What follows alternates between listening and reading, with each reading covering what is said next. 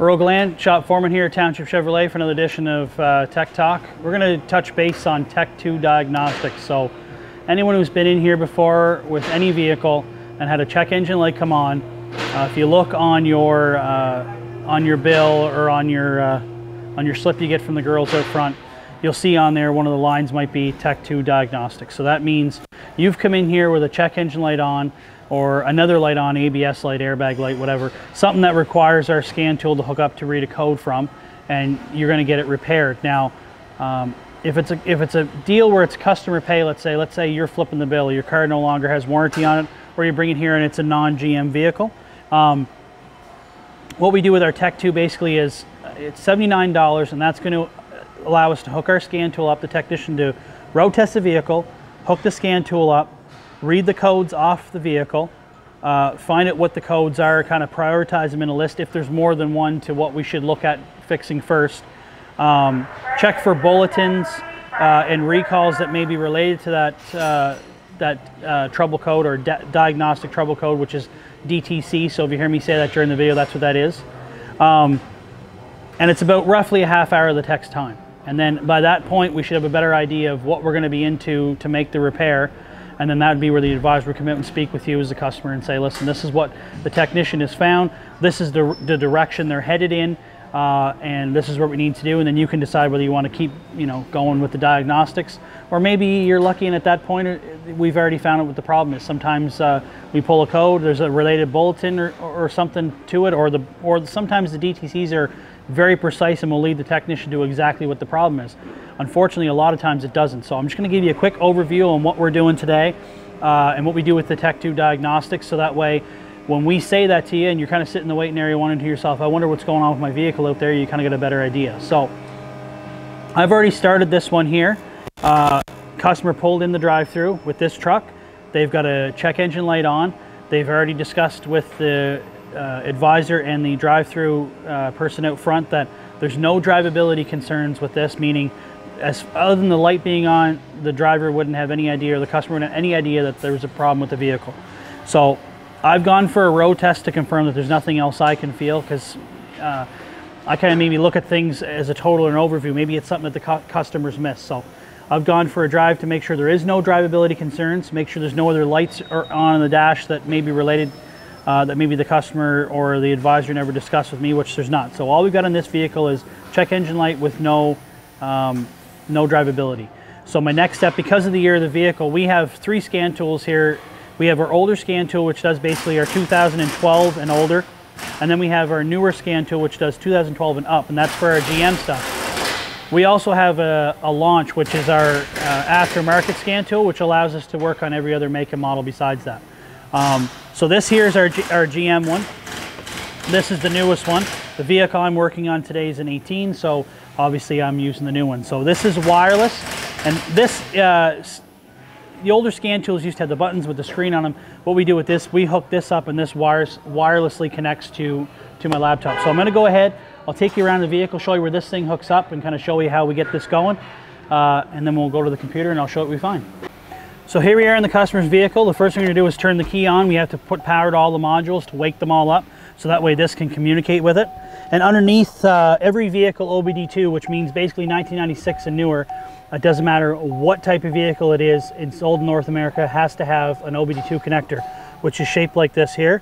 And it's usually underneath the steering column, and that's where it's supposed to be. Some of the odd vehicles will have them on the passenger side under the dash, but for the most part, it's underneath the dash here, underneath the steering column area.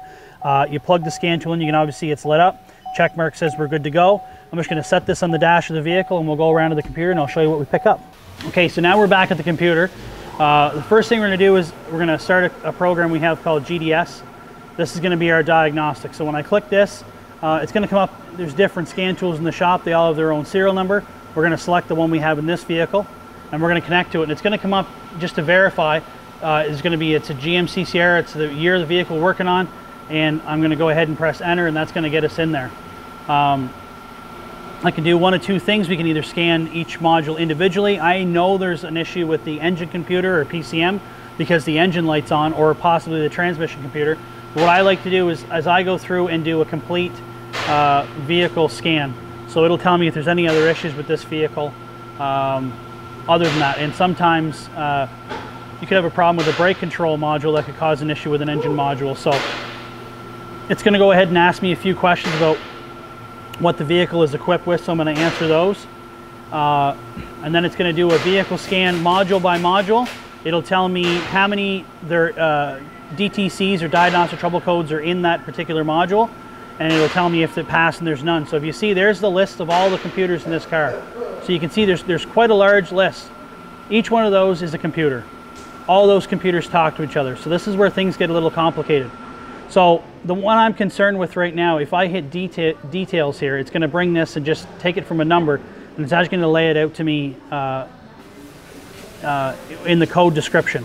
So there's 3 modules that have codes, and there's 3 codes. The only one that's current right now is the engine control module, so that would explain why the light's on. So if you look here, this is the DTC. It's a P0442, which means a small leak in the evap system. So what I would do at this point, I'm going to open up my information, which is SI. This is a program we have from GM to find out what we need to on a vehicle. I'm going to go ahead and put in the particulars of this truck.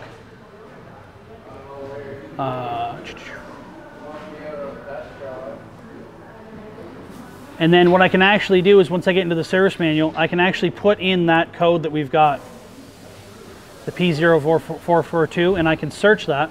And if there was any bulletins or an issue that GM was aware of, it would come up here and it would give me bulletins, and then it would tell me how to make those repairs. So it's looking to save the technician time, and it's also looking to save the customer time as well. So if there's been 150 people with that concern in their vehicle, and it's been the same problem every time, well, GM tracks all that information, and they'll put a bulletin out to let us know. So when yours comes in, instead of us going through all the diagnostics and make you wait to get your vehicle back, we can just go right to that particular spot in the truck or car and find it if that's what the issue is. So there's no bulletins on this vehicle. This is under warranty, so it's not a customer pay scenario. We'll still go and update the customer to let them know what's going on. So it gives me the different engine options here, and then I'll click on that, and you can see there's your P0442, and there's quite a list here that's going to explain what sets the code, what the code means, possible causes. So there's quite a lot of information the tech has to go through. So this is where it would get into a bit more time. So we would go to you at this point. We'd let you know this one here, this vehicle has got the small leak. So the next step I would do is hook up our smoke machine, which fills the evap system full of smoke. And basically it's as easy as it sounds. I just look for smoke. I use the scanner to close all the valves off, fill the system with smoke, and then I just look for smoke. And if I find the smoke leaking from a particular component, whether it be a gas cap or a filler neck or one of the valves, then we replace that part, and then we'd retest again to make sure it's done. So just kind of a quick rundown on exactly of how it works. There's kind of a myth out there that computer will tell you everything you need to know. All it does is basically send us in the general direction, and then we have to take it from there and go a little further. So I hope this helps ease your mind on when you hear that diagnostic time required and you're not really sure what's going on with your vehicle out here. Every vehicle goes through the same steps. Obviously it's a little different depending on the code and how many codes and all that stuff, but for the most part it's pretty much all the same. So any questions on this, just drop it in the comments in the video. Any more suggestions on videos, let me know, and we look forward to seeing you guys. Thanks.